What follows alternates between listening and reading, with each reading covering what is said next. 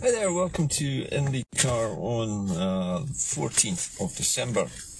You may remember yesterday I was talking about Stephen Flynn, MP, the new SNP leader at Westminster, and how he had said that they were looking at all potential options for getting to independence. Well, that comment seems to have been a little bit of a prescient statement by the leader, because we learned today that Stephen Flynn is planning to table a bill which will amend the Scotland Act in Westminster today. Now, I'd first of all thought that this actually was going to happen later on in the week, but apparently the beginning of the debate is actually pretty much right now.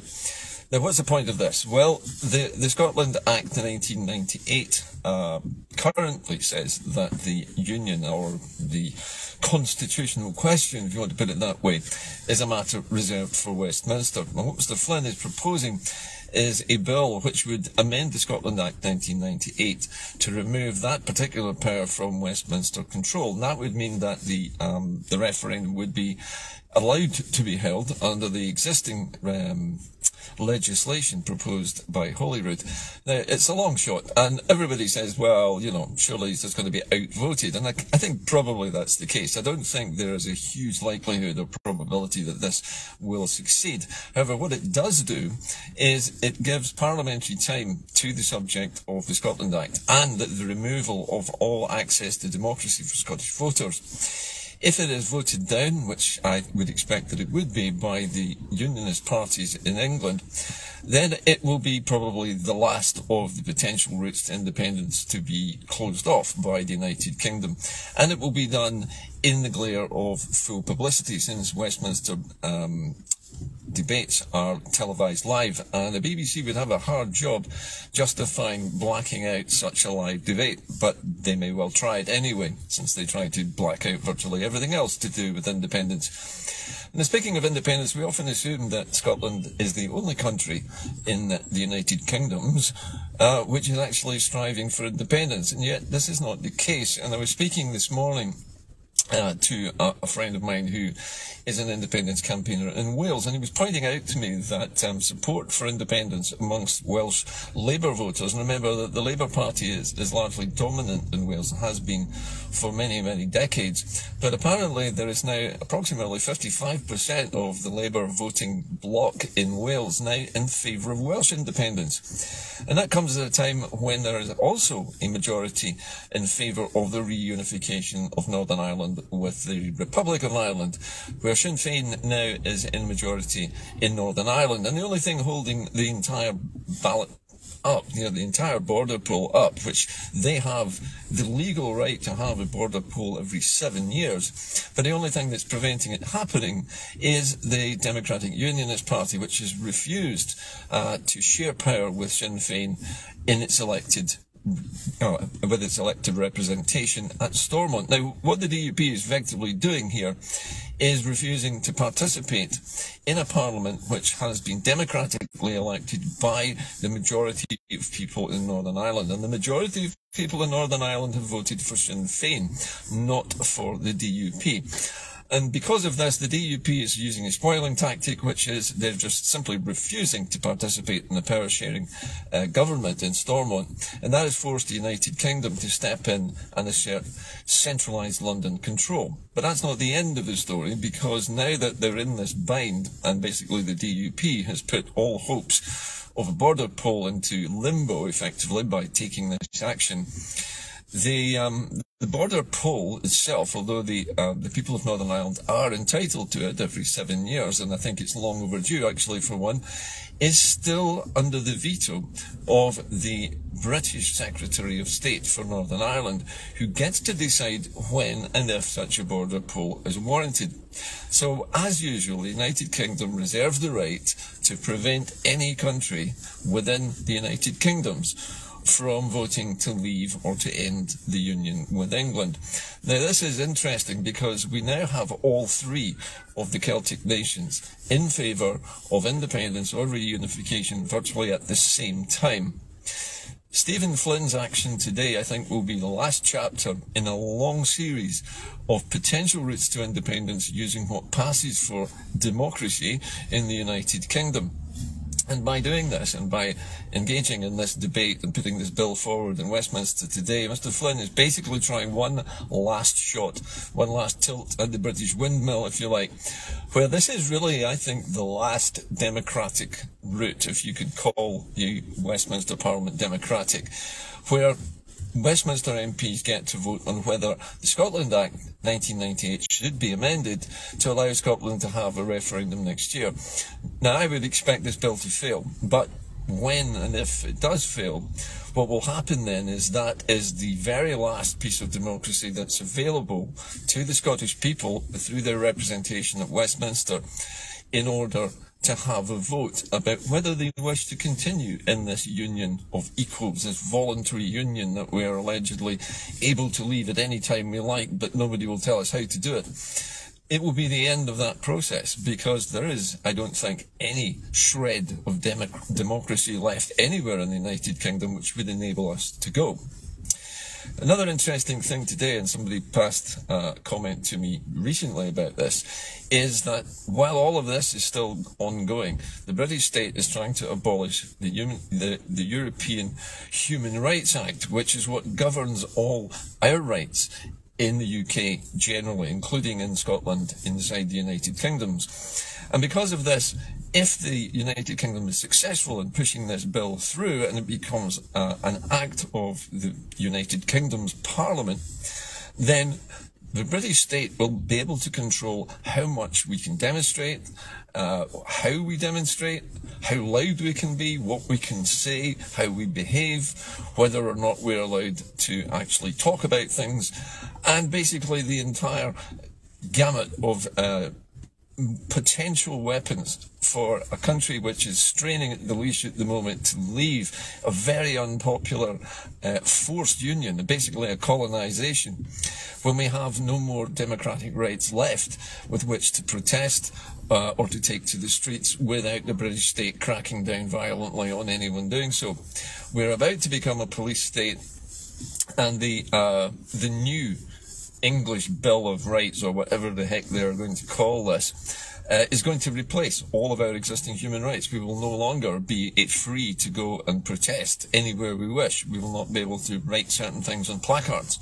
We will not be able to turn the volume up on a public address system. We may not be able to assemble freely in open public spaces. All of these things can be clamped down on. All of them can be subject to jail terms, to charges, all of which is at the whim of Westminster, and something which would curtail our entire movement when it comes to taking to the streets, not only to protest, but to campaign for independence itself. All of which leads me to think that 2 years is an awful long time in which the British government has to get all of these new measures in place to prevent the Scots from having this kind of demonstration capabilities. So we are looking now, I think, at the end of days for the British Empire. The United Kingdom's, I think, is now on borrowed time. It's basically on life support. The only thing preventing the breakup of the United Kingdoms is, in fact, just one or two ministers who hold the veto over whether anyone is allowed to vote about breaking up the United Kingdom. Now, I use the word breaking up, but what happens when Scotland leaves the United Kingdom is the Treaty of Union would be repealed. In other words, the Union Treaty, which holds the United Kingdoms together, would just come to an end. And in that case, the United Kingdom would cease to exist. It would not be the successor state. It would be over. It would be basically the Kingdom of England, the Kingdom of, if you want to call it the Kingdom of Wales, but the nation of Wales, and the nation of Ireland as a reunified country all together, separated simply by the fact that the treaty would have ended, and therefore all ties between the Celtic nations and England would be basically politically cut. And this is something, obviously, that the British state does not want to do. Now, something else which somebody hoped I would mention is how Scotland will deal with its oil companies and how it will deal with its gas companies when it becomes independent. How will the changeover in sovereignty be handled? How will the Scottish government handle these companies? I've made a few potential suggestions on how this can be done, but I think the most simple way of doing this is, in fact, to pass legislation which means that all domestic electricity, gas supplies, petrol, diesel, and other derivatives from our fossil fuels, as well as our offshore wind and tidal energy, are fully regulated by the Scottish Government. We don't actually have to own the industries to control them. We just have to legislate to make sure that our domestic supplies of this energy is actually provided at cost price, leaving these companies, if they wish, to exploit the remaining potential they have for exporting the rest of it. The main thing is that Scotland has to benefit from its own resources, and that may be the first step to doing that. The other potential way would be to do it in two stages, to first of all regulate domestic supply in the way I've just described, as a part of a process where eventually domestic supply is then bought out by the Scottish state. In other words, that all the producers who supply energy of all sorts from the North Sea and from the waters around Scotland to the domestic market are then owned by the Scottish people, or owned by the state itself. And that would give us complete control over all of our domestic supplies. It's complicated, but basically the United Kingdom system is a system of licenses, which allows the exploitation of these resources without any of the benefits flowing into Scotland, or in fact even flowing into England in any appreciable amount. So, we're in a situation where there are a lot of what-ifs at the moment. The main question I have now for Stephen Flynn is, what will we do next when this attempt to amend the Scotland Act does not pass at Westminster? Where do we go from here? Because we're now faced with the potential of not having any way to vote to leave the Union, or to end it, or repeal the treaty. And for my money, and my Welsh colleague shares this opinion, the next legal step and the next political step is to move from domestic British legislation, which is holding everything back and preventing democracy from taking place, to moving to international law and making appropriate presentations to the United Nations in much the same way that the Bahamas did successfully over a period of 2 years before kicking the British state out of the Bahamas. So we have now just about reached the end of the line when it comes to any kind of British democracy. There just isn't any access to democracy for Scotland anymore. It's been stopped.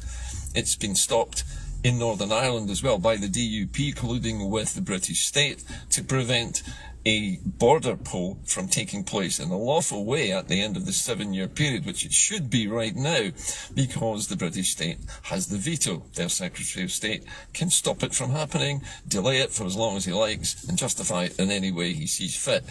On the other hand, the Welsh people are faced with this annoying and slightly embarrassing situation where they are probably going to be the last nation in this cluster of nations on the archipelago of the British Islands and Ireland who will actually get to leave the Union with England and go their own way. They will probably be the last out of the door. But the way things are looking, at least politically, and with the movement behind it in Wales now reaching the same point that it's reached in Scotland, around about 55%, we're now looking at not just Scotland leaving the Union, but all of the Celtic nations ending their union with England pretty much within the next decade or so.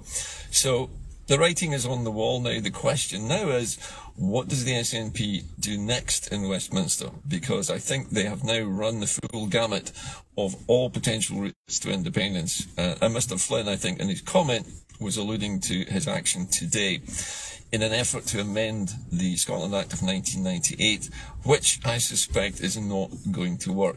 It's the last roll of the dice, and there is nothing left in British democracy which can be used, because we're simply being prevented from having any access to democracy. Once this bill fails, this attempted amendment fails, then basically the gloves are off. Scotland is now not just a de facto colony, it is officially a colony of England, and it's an exploitation colony which is being plundered by the British state, with the resources of the Scottish people being sold off under licence to basically big international corporations who have no accountability here in Scotland whatsoever. So that's basically where we're at the moment. It was also alleged, I heard this morning, that Mr. Flynn had made a comment about being prepared to work with Alba in pursuit of independence. Now, I can't verify whether this is true or not, and there's some argument over what he actually did say. But it is important, I think, that we acknowledge that there are two, as far as I remember, Alba MPs in Westminster now. And they need to be taken into the arithmetic as well when it comes to any future efforts to gather all the elected officials of Scotland together in one place to make an approach to the European Court of Justice or the International Court of Justice or to eventually the United Nations. So we're at that end stage now, and I think everybody now agrees, particularly my friend in Wales says that Wales is probably going to have to go the same way. It's probably going to have to go to the United Nations as well, seeking its independence in an international sphere rather than relying on the domestic delays and foot dragging of the United Kingdom to get the job done. Anyway, that's about it from me today. It's hard to tell how many of you are watching today because according to my live views count at the moment, there's only 85 of you watching this show, and yet I know that that is generally speaking not the case. If you're having trouble with notifications because Facebook is basically maneuvering all of these buttons without your consent, you'll find that your preferences have been changed without your consent. Go into your preferences, go into your notifications and reactivate them. If you're having trouble watching this program, find me on YouTube under IndyCar Gordon. You can also find me sometimes on LinkedIn as well. I post the show there sometimes as well.